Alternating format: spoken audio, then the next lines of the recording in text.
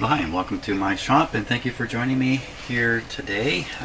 Now, the last video ended with a very disappointing result when I tuned the radio after I thought I followed all those instructions in the end pretty good on aligning it, but broadcast band not working well at all.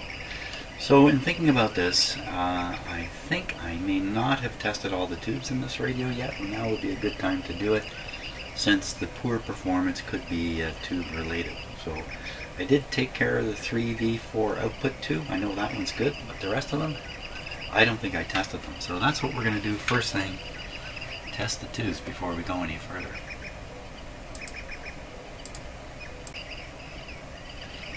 Okay, so I guess we'll just start with 1U5 here.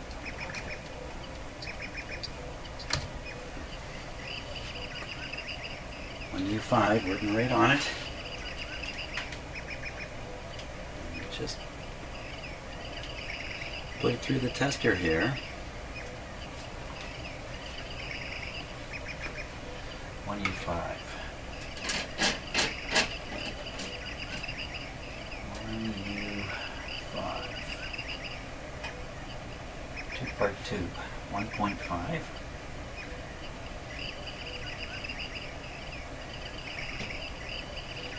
So first we're testing a diode. No, wait, I'm sorry. First we're not testing a diode. First we're testing the triode. 2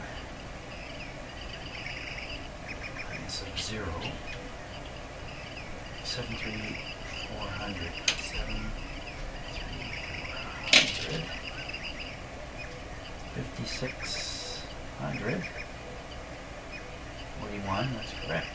C. Reject point is 410, so on the meter, that's just, you have to come up about this high. Pass the test.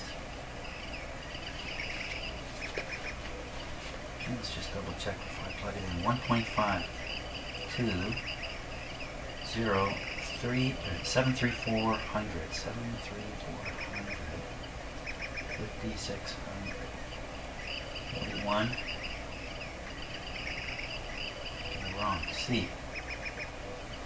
So there's a indication that we'll see a short when the short test is rotated all the way to test number 1. Okay, fire on. There we go. Let it warm up for a moment.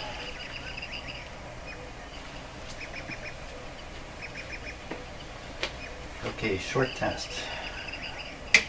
So this meter becomes a very good ohm meter in this tester.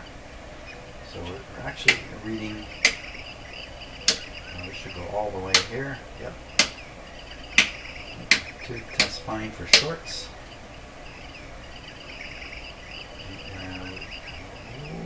Careful there.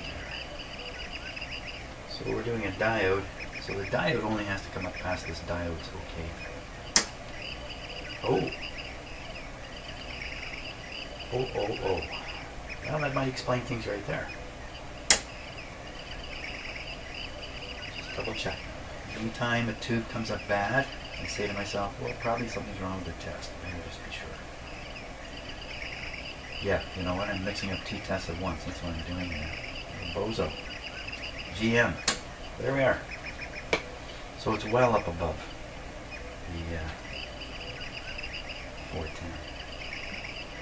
More like 650 there. Okay, don't make a mistake checking these tubes.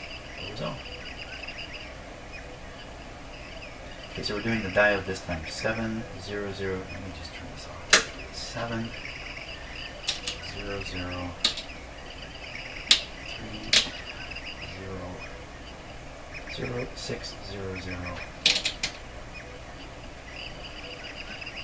48. Sensitivity. This is really the cheater control for the designers of the tube checker. A.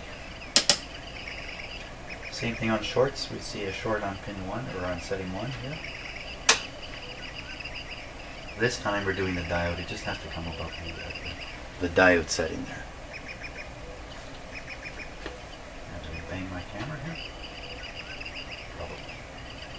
Okay, short test. Shouldn't be any different than the last time, I would think. Now we're testing the diode. Just above the diode's OK line. This tube tests just fine. That's the 1U5. So I'll stick that back in the radio. We'll do the, there's two 1U4s in here. Get one out.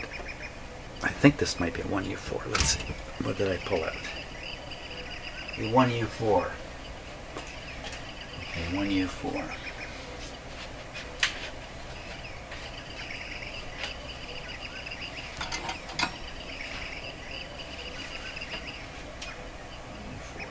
One test, 1.5, signal 2, bias 0, 7340K, 7340K, 5600, 5600, 4, 43, C, F, K1, K2.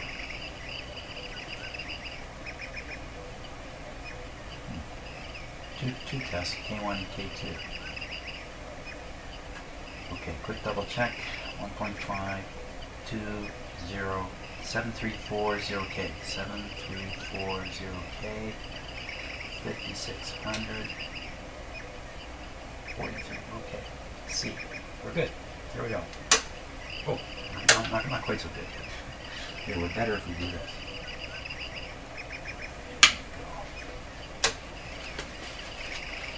Now, did I by some chance?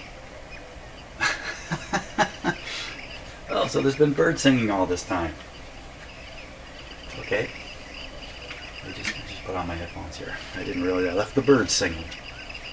Well, let's carry on. Even though it's a really gray, lousy, rainy, snowy, yucky day outside.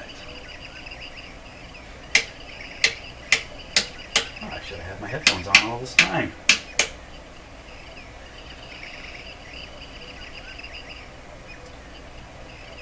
K1, 580. Should just be above the 5 here. Way above. K2. This tube tests very good.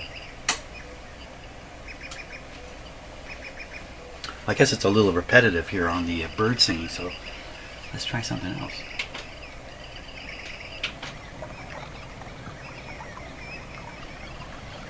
Now we'll throw a little water in. Okay, I'm just going to put this tube back in the radio here.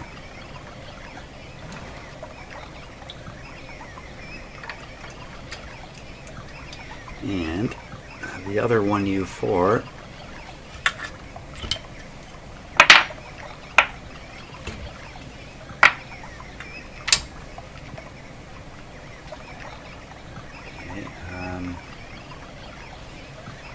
I'm trying to read the name right off the tube.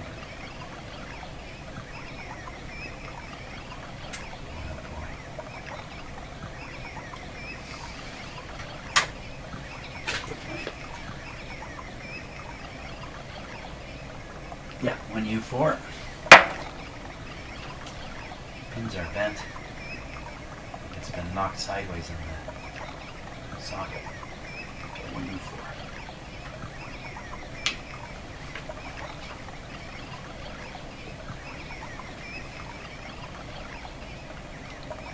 I think I've got some storm sounds. We can always put on storm sounds here. If this starts going downhill, I'll switch to storm sounds. That's normal. 4, 580. Very good. Other. Not quite so good, but good. Well above the limit. So these tubes are very good. That's not really what I'm hoping for. In a way, I'm hoping to find some bad tubes in here. That would perhaps answer some questions. Okay, let's try this one. Right out of the tuner here. This is the 1L6. 1L6.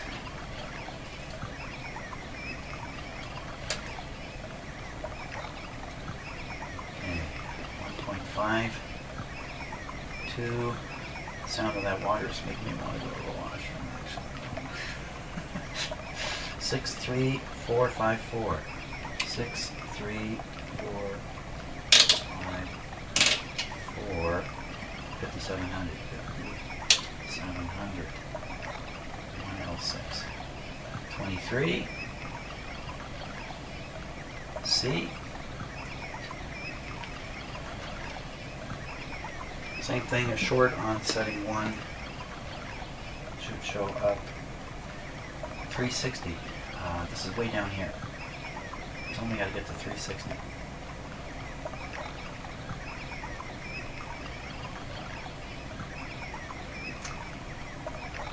Okay. Oh, get the tube engine.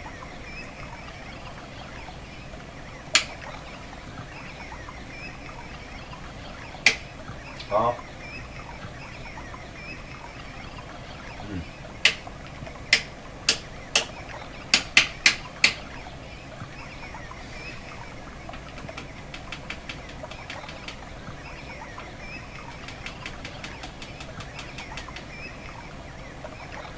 Think about that, eh?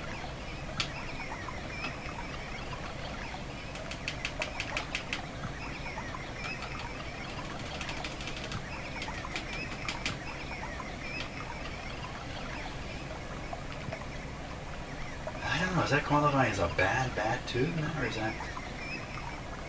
Wow. Okay, so we're getting a short in setting 5. If I look in the book, I can figure out what this short actually is. Why don't we do that? Yeah, it's not a short circuit. I think a short circuit would throw it right over. Okay, let me grab the book here. Let's take a look, see what's up.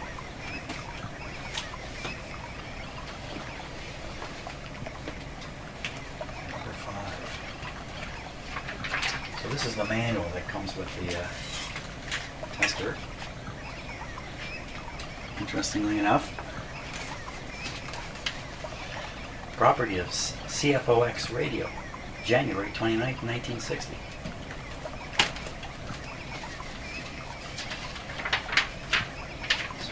Here, so what we're looking for is the leakage resistance. 0 to 10 megohms with an accuracy of plus or minus 10% at the 250K mark. Okay, it's a rough 0 to 10 megohms. So that's what this is reading, 0 to 10 megohms. You can see if they have a scale in here. They do. Okay, so I'm kind of reading this the other way around. So the very, very high resistance shows up way down here. So this is showing up as 5 megohms on the meter. Now what does it say about the test? Does it say anything here about doing the test? This is leakage test, so let's go further. It's going to say somewhere. It's going to talk about this. Operating instructions. Leakage test. Leakage testing is controlled by the leakage test switch, which in its numbered positions disconnects all of the tube elements from the other testing circuits and connects them into a leakage test circuit. The meter deflection in each switch position is indicative of the resistance between the isolated element and all other elements in the tube. For this circuit, the meter deflection is inversely proportional to the leakage current. At full scale, reading indicates 0 resistance as marked on the meter scale. Resistances as high as 10 megohms can be measured. And we're measuring 5 megohms. The element checked for any position of the leakage test switch is shown as below.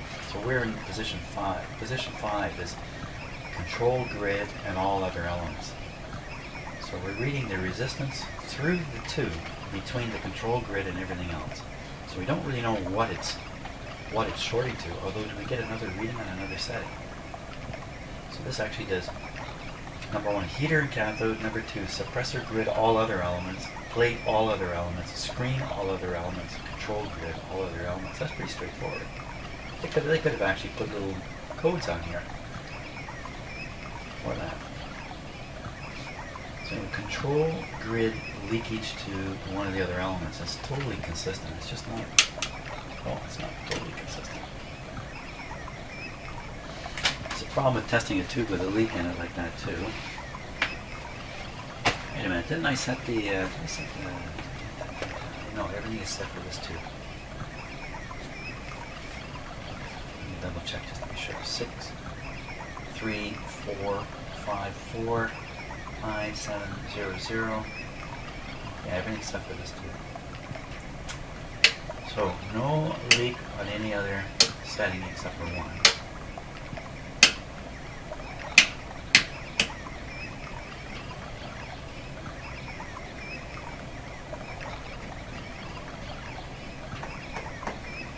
One leak. It's almost some kind of loose element in there. Who knows what it is? It's actually doing that. Well, we'll take a test. 1L6, see, 360, 360. Barely up, it's good. It's right in the 360 range. So I may want to put another 1L6 here, but my understanding is these are rare tubes, 1L6s. 1L6. Okay, you know what? I had to change it.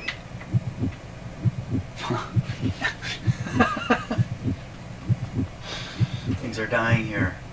That's what that indicates. 1L6. We'll leave it out of the radio. Okay, we'll take the other tube here. 1U. I don't want to listen to her. That's crazy stuff.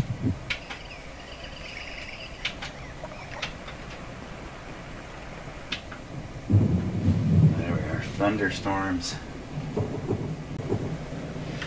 Thunderstorms is right. So these are all my 1-volt tubes here. I don't have a lot of them. The very last tube I checked is a 1L6. So maybe this will be the savior here. Let's see what happens. 1L6. Absolutely sure it's a 1L6. Yeah.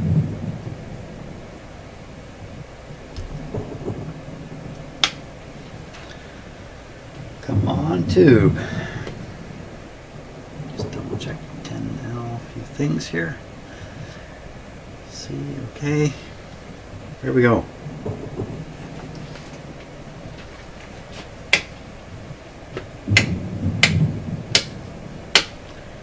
So no leak on setting 5 at all.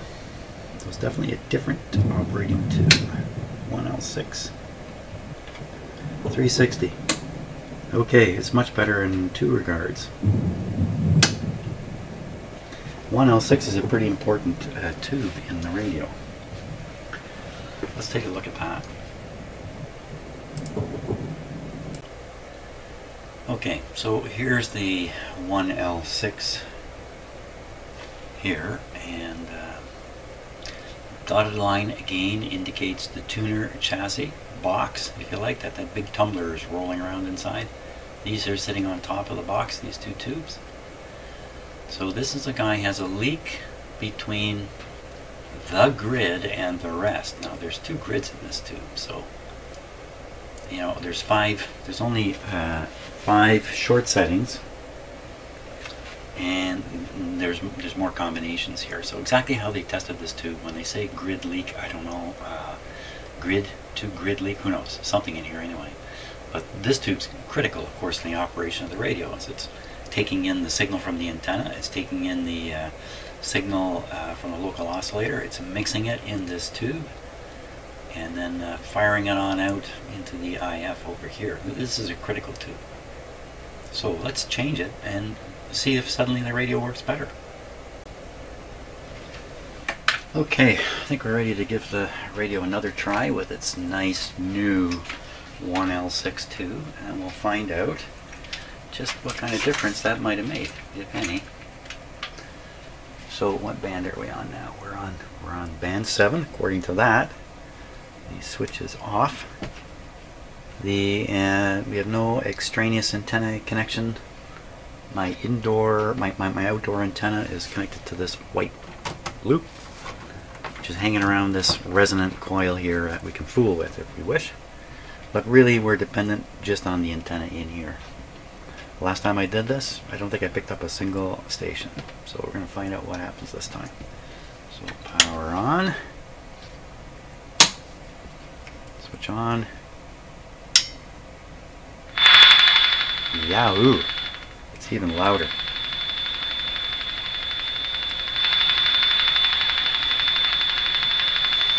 Okay.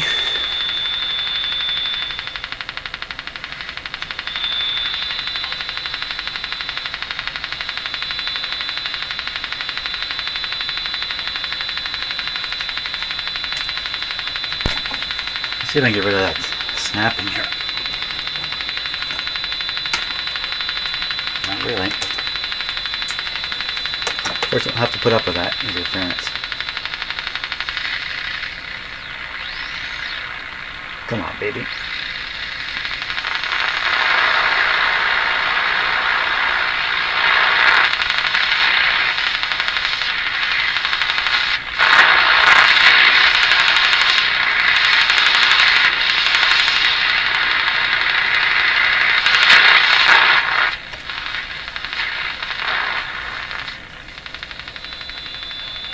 Something there.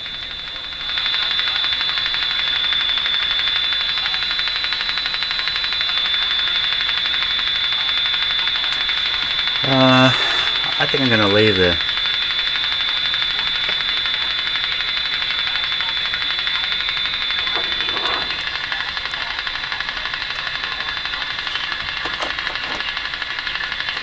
what I'm going to do is I'm going to shut off the radio. I'm going to lay it down flat so the antenna is in its usual orientation. Take this gizmo off here so I can do that.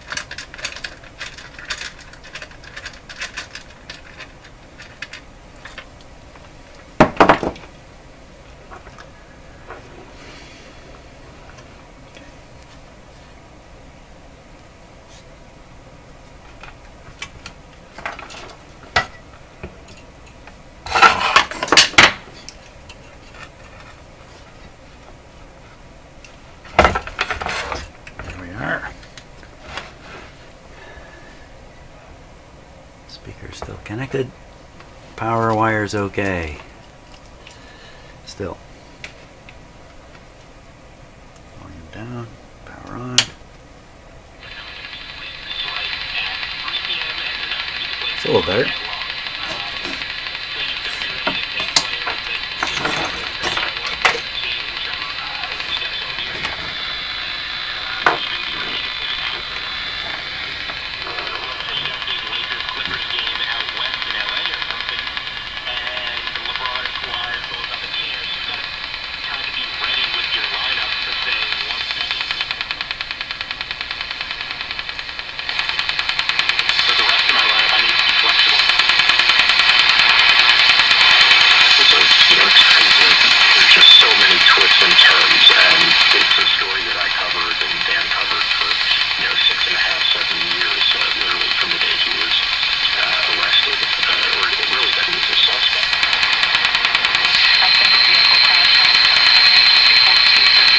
.680 at 680, 640 at 640, 590 at where it should be. Let's go for the big one. Oh, 740. This is actually working fairly well.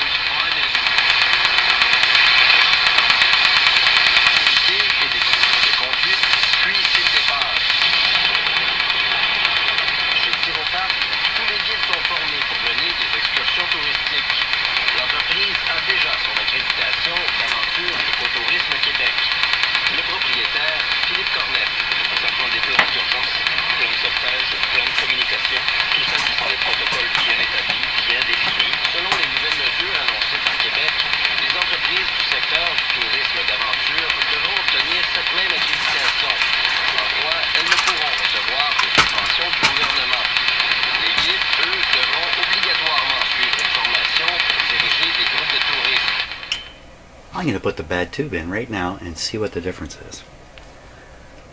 I wrote leak on it, but see, I didn't throw it out. I won't throw it out. Someday there'll be a radio in here with a dead tube, and I'll be able to put that leaky one in and make it work. So I think this is the 1L6 here. 1L6. Put the bad guy in. I won't touch the radio, tuning adjustments or anything. We'll just see if this really was a problem. Or, reorienting the radio may have just fixed all of its weaknesses. I had the antenna the wrong way. Radio's not built to be on its side. Okay, old tube test.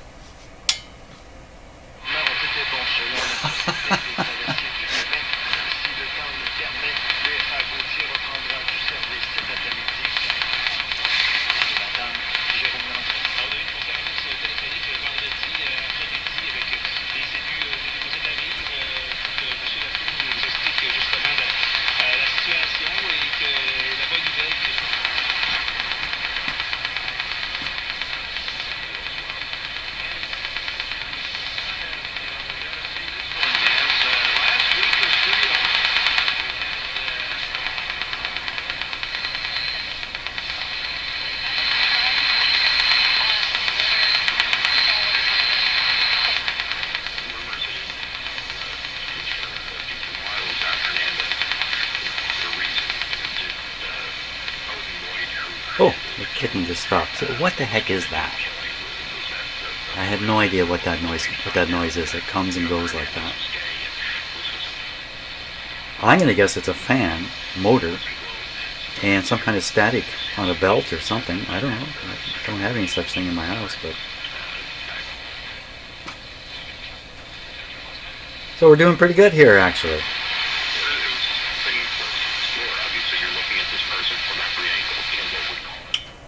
What's the whole lesson here? Well, the lesson is I shouldn't have these radios up on their sides and reoriented their antenna vertically and expect them to work well. Hey, there's room here for another experiment. Let us do it.